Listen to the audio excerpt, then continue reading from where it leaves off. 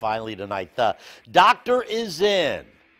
Nakenje Jones did it all for Heritage High School's baseball team. The starting shortstop also pitches, and boy, can he steal bases like so many other athletes. Dr. Jones, that's his nickname, missed this spring season, so he will continue playing his ball at Norfolk State University next year. But tonight, we're giving him our senior send-off.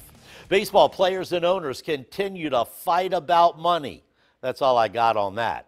I'll have the sports of the day tonight at 10:45 on the Fox 43 Sports Wrap. I'll see you back here at 11. That's all you got. All right. That's all I got on that story. Tired of that fight. Yeah. Congratulations to Nakenje. And what's going on with this weather pattern? Yeah, I wish I could change it. Some more rain on the way the next couple of days.